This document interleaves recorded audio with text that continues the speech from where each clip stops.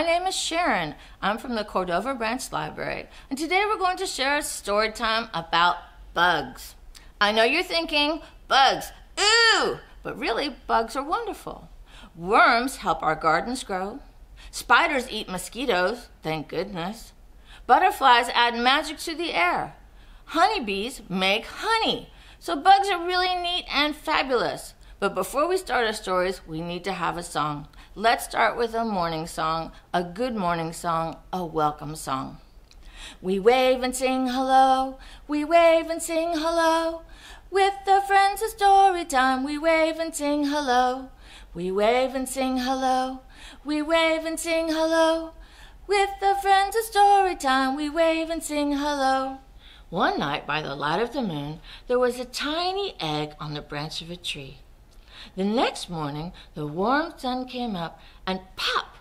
Out of the egg came a tiny and very hungry caterpillar. He started to look for some food.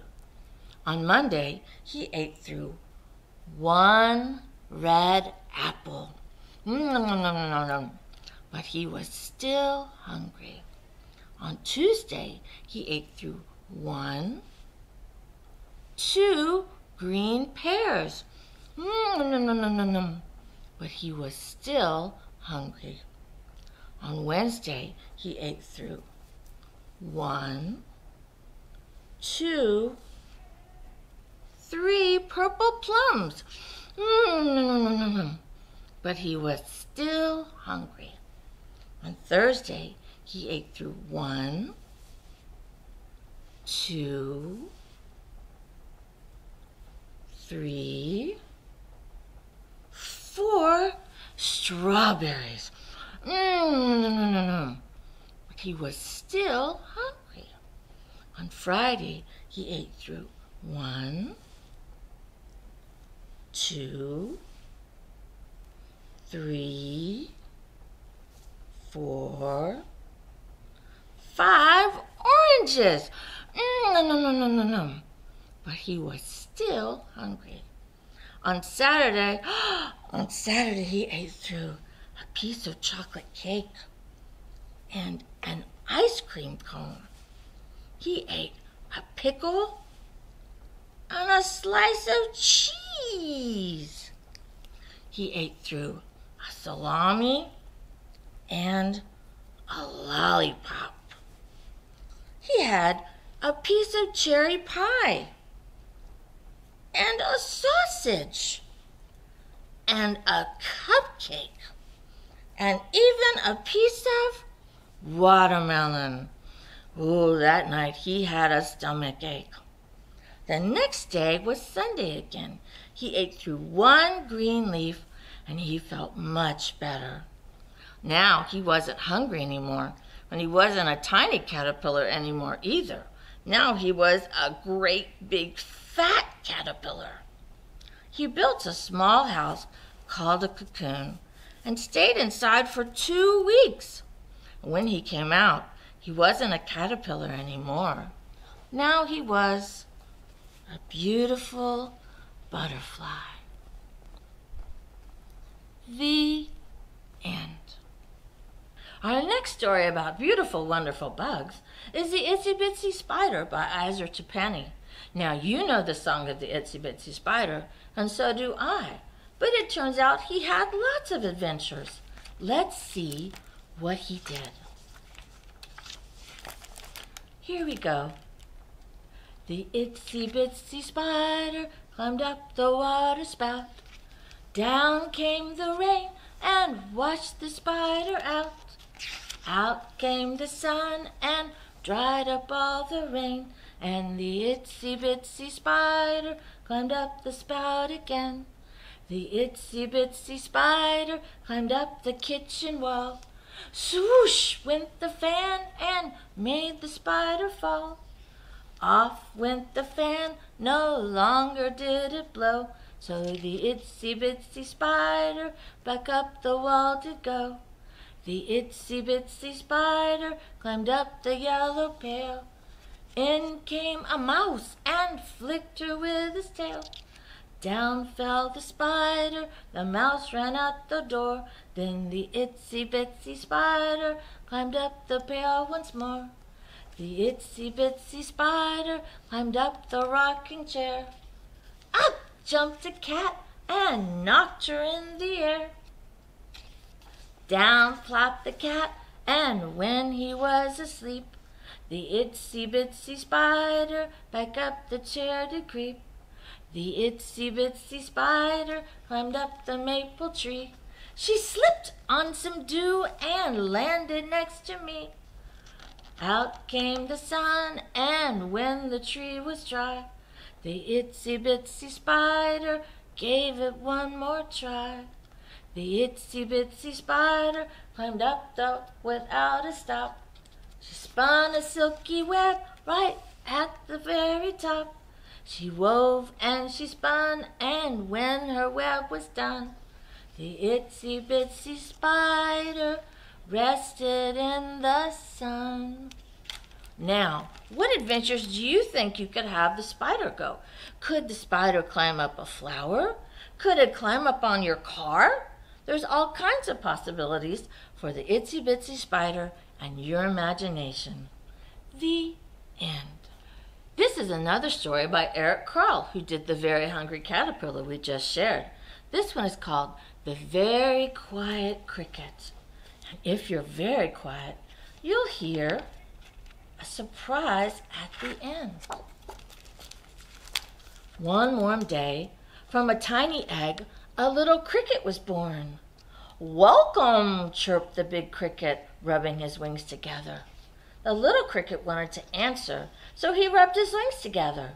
But nothing happened, not a sound.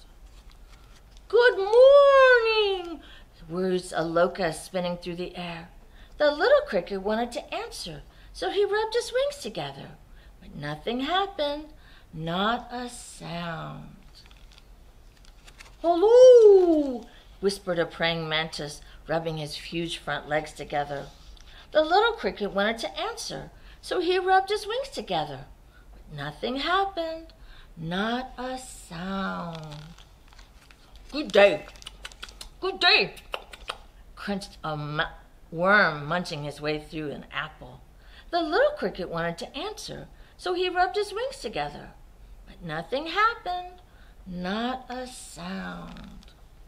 "Hi, hi, hi, hi," bubbled a spittlebug, slurping in a sea of froth. The little cricket wanted to answer, so he rubbed his wings together. But nothing happened, not a sound.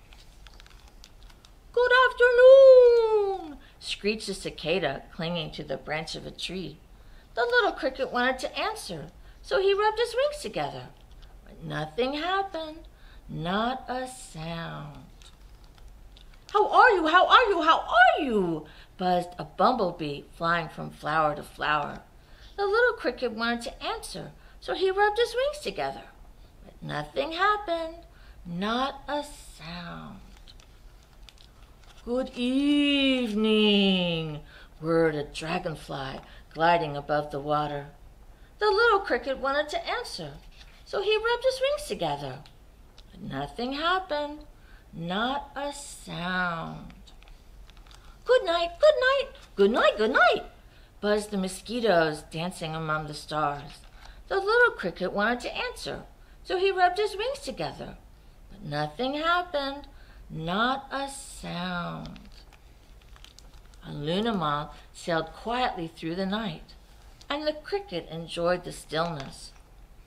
As the Luna moth disappeared silently in the distance, the cricket saw another cricket. She too was a very quiet cricket. Then he rubbed his wings together one more time, and this time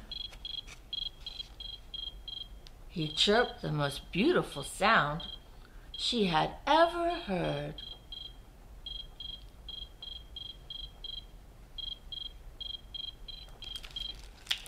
The end. Now, we don't have time to do a craft together, but I brought 2 crafts that you could try at home. If you have construction paper and a straw, you can make a butterfly wand, and you can decorate it with whatever you want, with colors, with dots, with stickers, with anything, and fly it all around. If you like ladybugs better, you can make a ladybug too, with black paper and red paper, because that's the colors of ladybugs, and some brads, and your ladybug can fly too. You can decorate it with black spots, but I like color, so I did lots of colored spots. When I was growing up, my mama told me that just because you've never seen one doesn't mean it doesn't exist. There are always possibilities. So maybe somewhere in the world there's a ladybug with blue and green and purple dots. You never know. Try these at home. They're easy and fun. Thank you for sharing stories about beautiful, fabulous bugs with me. Now, let's finish with a goodbye song. Here we go. Open them, shut them, open them, shut them.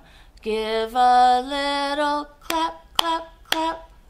Open them, shut them, open them, shut them. Lay them in your lap, lap, lap. Roll them, roll them, roll them, roll them. Roll them just like this. Shake them, shake them, shake them, shake them.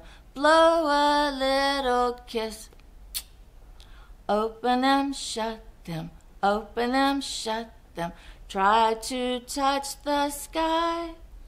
Open them, shut them, open them, shut them. Time to wave goodbye. Goodbye. Thanks from the Cordova Library and your Memphis Public Library. And we'll share stories again soon.